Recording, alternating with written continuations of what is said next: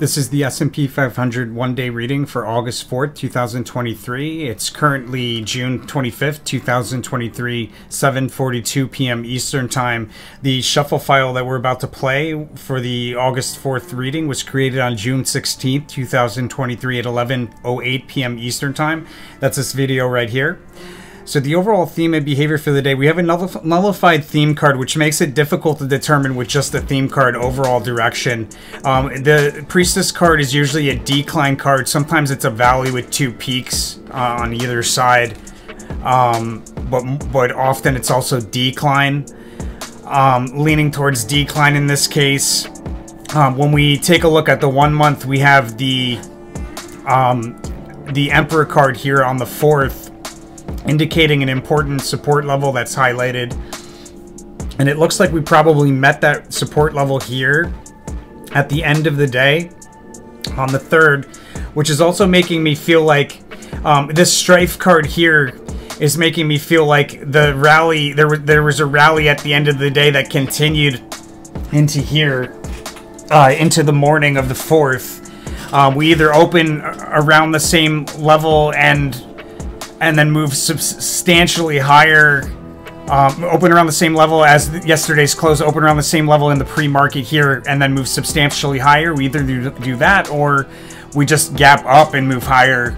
But there is the halting of a bullish trend around the open. We have the completion of a bullish trend at a high. There's a trade opportunity there, and it'll be at a key resistance level that on a one-day scale at least that we then break down from with consecutively lower spikes up on the way down. There's a notable move to the upside between, out of that decline to the upside between roughly 10 and 11, maybe even into the 11 to 12 o'clock hour, where we meet a key resistance level between roughly 11 and 12, or probably closer to 12.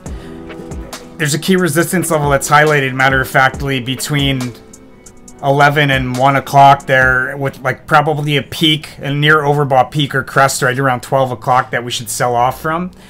And that'll take us into a low, a notable decline into a low there between roughly 2 and 3, where we then rotate sideways, it's attempting to establish support.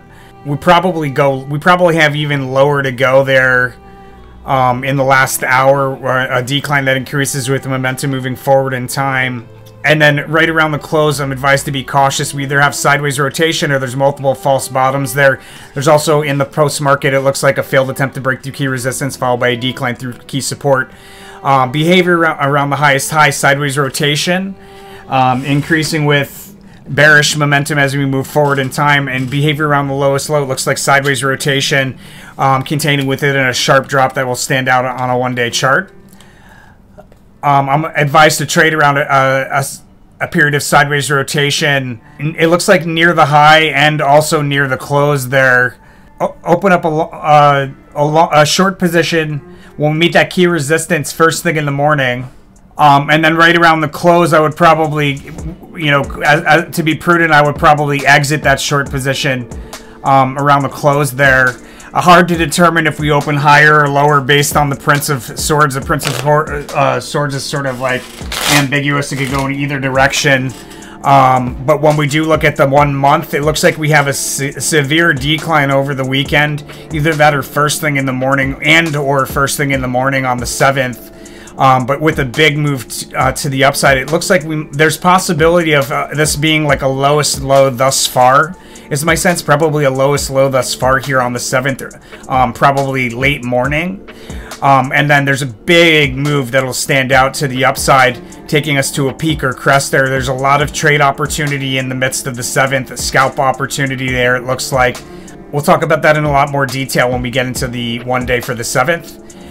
With that said, guys, that's the August 4th, 2023 reading. Let me know what you think by hitting that subscribe button if you haven't subscribed. And if you have done so, please hit that like button. Most importantly, my friends, make sure to follow that rule of karma. So important here on the resources tab of our website, where we ask you to donate 5% of the profits that you make from the information given freely on this channel to donate it forward to one of these charities, guaranteeing abundance mentality in your own mind, and then 5% of the profits back to the channel, guaranteeing a gratitude mentality in your own mind. those are two necessary components of manifestation. Make sure to have a clear conscience. You do that by spending that 90% out of love. As long as you follow those rules, my friends, that's a rule of karma for the channel. The universe will send it back to you tenfold through this channel, my friends. I'll see you guys on the next one.